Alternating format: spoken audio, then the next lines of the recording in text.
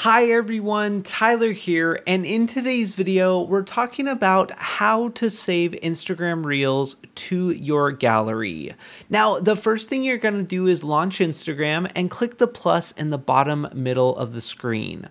Next, we'll go ahead and film a reel. Now, I went ahead and just filmed an example one. Here, you can see this is my little Loch Ness monster. Now, when we're done filming the reel, we'll go ahead and click the next button at the bottom right-hand side.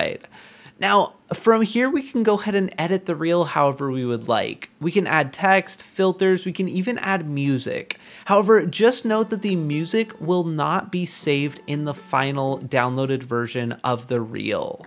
Now, here I am adjusting the music because I'm going to post this one. However, if we click the download button at the very top before we post, and it's just gonna mention that it will save without audio, we'll go ahead and click save. Now you can see it says saved right there. We're gonna go ahead and go over to our gallery, and here in our gallery you can see we have the final version of the reel saved to our gallery. So from here we can go ahead and share it wherever we would like. We can go ahead and post it to other places, or we can go ahead and just keep a copy for ourselves. And it's just that easy to save your Instagram Reels to your gallery. Thanks so much for watching. Please consider subscribing and have a great day.